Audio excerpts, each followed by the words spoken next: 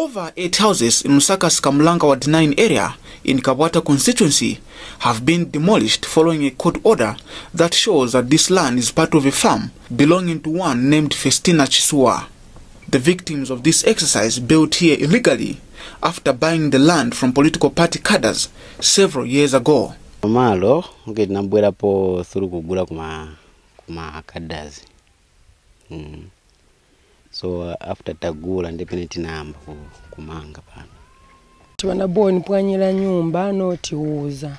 Elo uyu mundu anakire matini landi yake, landi si yake, landi inapezeka yenzeri bemwine. This, according to what we know, is no man's land. The owner of this land is the president through the Minister of Lands and the council. How we found ourselves here through cadres. We were sold these plots by cadres. While the demolition order shows that Mrs. Chisua is the owner of the land, documents from the Ministry of Lands show that the area in question is actually a road reserve. The area councillor, Derek Chancellor, is aware of the development. Since the court has ruled in his favor, well, it's up to these people to come together and see how they can find this, work out this. Otherwise, for me, I know it's a road reserve.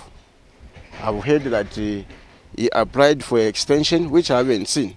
So efforts to contact the person behind the demolition, nor her lawyers, were in vain. However the case, one thing for sure is the need for improved land administration in the country. Bruce Male, Muvi TV News, Lusaka.